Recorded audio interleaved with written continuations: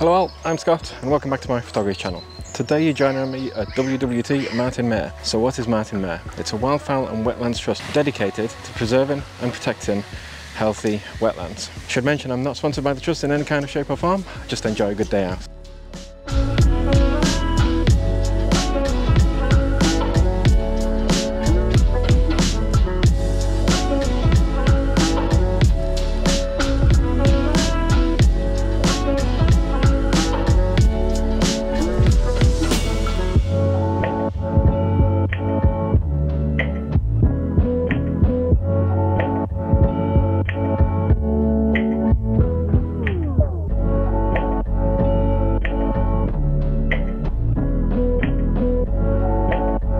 So this specific one is located in Lancashire, about 10 miles from the coast or 10 miles from Southport. The site is open 364 days a year, 7 days a week, and there's obviously a different array of wildfowl that you can see on any given day, which is great for the changing seasons.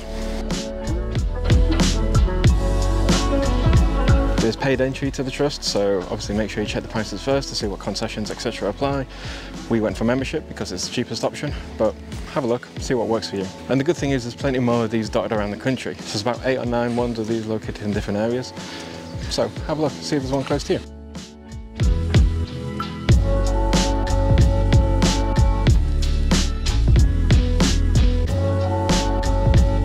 So today we're hoping to see birds, a little bit of wildfowl, hopefully some dragonflies. If I'm really lucky, it might be still too early for them, don't know. And some butterflies, of course. Definitely a lot of butterflies around, but they're middle of the day and it's quite skittish at the moment. So we'll see what we can get.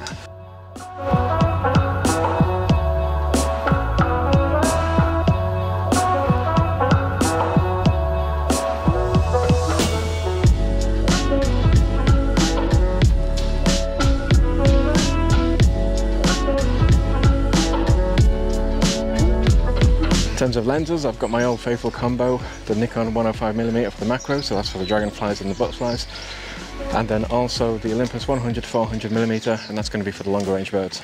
I have also brought the teleconverter with me to give that little extra reach, but we'll see once again what we can get. There's a bit of heat haze coming off the water, so it's just trying to balance how far I can go without losing any of that image quality.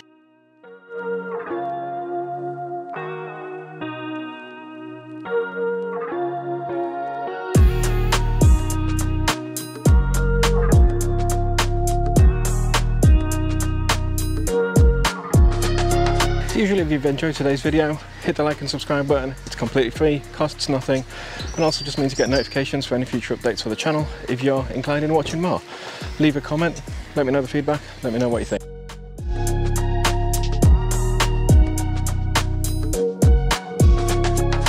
So one of the great things I've seen here is the endangered species program, where they're actually breeding species which are endangered inside the UK and introducing them back into the population, such as the Inca tern. It was a great bird to see, and something I don't think I've ever seen before or will get to see in the UK.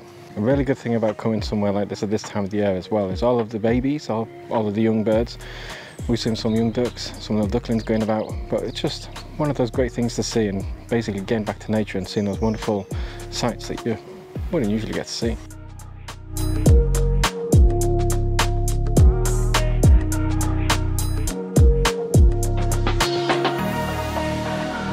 In terms of what's at the wetland centre, there's some fantastic hides, and we've been in quite a few of them so far. I was really hoping to see a kingfisher today, but unfortunately none have come out to play, or at least none in my patience. But maybe next time. Something I'm really hoping to capture this year, so I'm going to keep trying. This area I'm in at the moment, the reed walk, is absolutely fantastic. It's nice and quiet here, but you can hear the birds inside the reeds, somewhere hidden away. I was hoping to try and find some dragonflies on this trail, but I'm guessing with it being the middle of the day now, it's quite warm for them, and there's just not that many around. You never know, I might still bump into some, and if I do, I'll put the shots on the screen, but sometimes you just don't get lucky like that. That's half the fun of coming out, is trying to find something new, something different, and sometimes it's just like getting out into all of this.